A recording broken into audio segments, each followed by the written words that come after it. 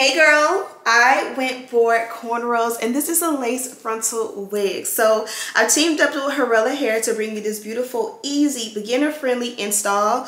We're going to be installing the wig, and as you guys can see, I did a little bit of baby hair when I was filming the outro, so I'm gonna make it match on this side. But I just wanted to show you guys, are you team like no baby hair, a little baby hair, or should I fill it in and make a lot of baby hair?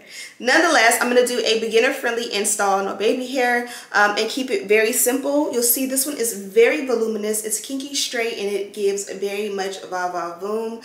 I love these wigs and how beautiful they look on me. They just feel natural, even though it's not. But I went ahead and I showed you guys the whole full install of the hair down, and then at the last minute I decided to style it up and do some cornrows. Originally I was going to do like the French braids that go here and then just let the hair fan out, which is another option that I will be doing pretty soon. But for today we're having movie night and going out with the kids, and I think this look is very fitting, and I love the fact that the wig is nice and full so that I'm not played any and they're not like skimpy braids. But if you're interested in seeing the install or even the style, keep on watching. Jumping right into it, this is the wig straight out of the box. She is beautiful. This is a 13x4 lace frontal wig. She's a kinky straight texture in 24 inches.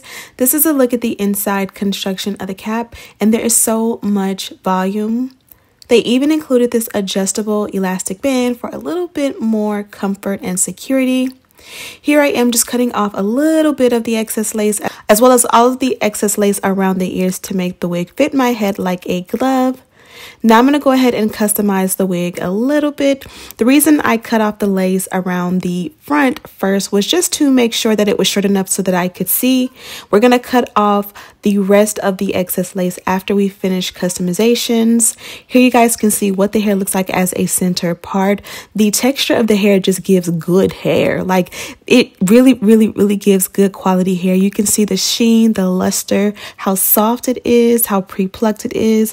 I just feel like the lace is amazing. Everything about this one is amazing. I am tweezing out the hairline a little bit more. At this point, I had opted for baby hair. You guys seen in the intro, we did no baby hair. We did a little bit of minimal like swoops that you can barely see. But at this point, I thought I was going to go for full baby hair. So this was me just prepping that before I cut off the excess lace. And now we can cut off the excess lace. I personally love to do this step with an eyebrow razor or a pair of shears intended for hair use. This one is a black one that I picked up from Amazon probably about a year ago, and I love these. Most likely I will use these, but if I want to be a little bit more fancy, I definitely go in with the eyebrow razor. The razor has to be sharp, but you also don't want to cut your skin when doing so. And this is why the scissors are just a little bit of an easier or more convenient option. Now we're going in and bonding the wig down. I am using the red Eben adhesive. This one is active, but it also will be removed, or you can remove your wig just with a little H2O. I love this one because it has a nice hold to it, so it does last longer than like the yellow one per se. And I'm just bonding it down by adding heat or blow drying on a cool setting. And you really have to take your time and really make sure that that one is really dry. And this is how you're going to get the best install, where it looks like really melted. Now let's go in with the dynamic duo. I have the wax stick paired with the electric hot comb. Both come courtesy of bedeckbeauty.com. I have a direct link in the description box, and I'm just going in and really stamping out that parting. You guys can see how much volume this one has, but if you really go in and press it out, it really does get super flat, and I love that for me. It's also very important to me that you go in and press out the hairline. If you press out nothing at all, make sure you get that hairline looking like it is coming out of the scalp, and this is pretty much the step that helps me to achieve that look. You guys can see the difference, but you can also see that texture and just how beautiful and how high quality this one is.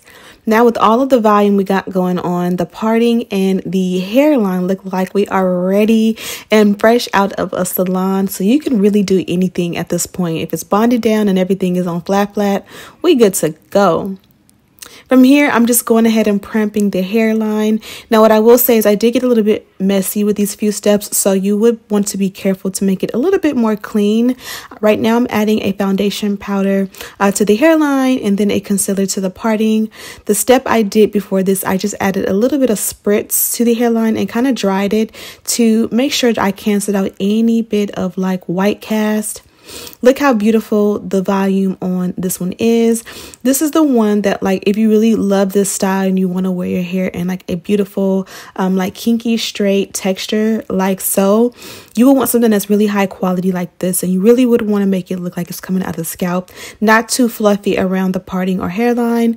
And I think we did good with the execution. Now I've decided to style the hair. So there's many ways you can style this one. I'm going for 2 cornrows, and I believe that because it's so full and voluminous, this literally is the best 2 cornrows I've ever done. Sometimes when you do 2 cornrows on a full lace wig, you don't really have a lot of volume and density on it, like a high density. So it's very thin and natural. But if you want that kinky straight texture that it mimics our natural hair and you want it to be nice and full, this frontal is a go-to and a key, because again, when you do a full lace wig, the bonus is that you definitely can part it out, but a lot of times it doesn't have much volume like this one.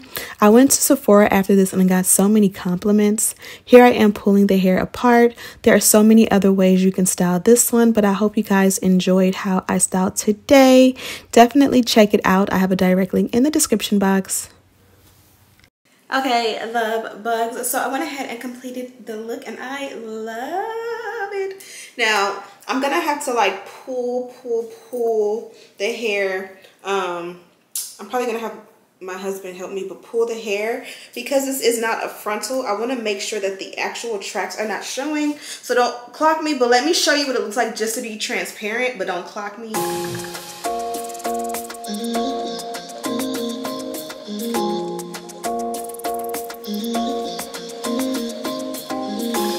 This one is absolutely beautiful. It came from Hurela hair, and of course it's intimidating because it's so full and so beautiful, but I just feel like it's the perfect canvas for all of the fun hairstyles we love to do, including some like box braids, like some knotless braids. I just separate the whole hair and just make them loose at the root so that they cover the track. I think that would be absolutely beautiful. This is the packaging from Hurela, and then inside we did have a nice little pink dust bag, and this one here is what the wig was inside.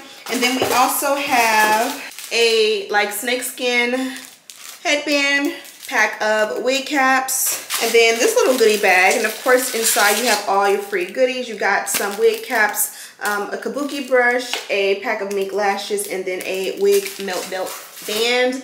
Also the dimensions on this one are 13x4 transparent lace wig, and she is 26 inches in length. We already know the texture is kinky straight, and she's absolutely beautiful. Now I did not go in and manipulate the ends of the hair. Usually I'll try to go in and like silk press it, but I really want to keep this one in its natural state and utilize it as is. Like I said, I really wanted to do some French braids or some cornrows, and I knew a frontal would look better doing it opposed to doing it like with my natural hair, because I don't have to worry about my hair frizzing up or redoing it or whatever.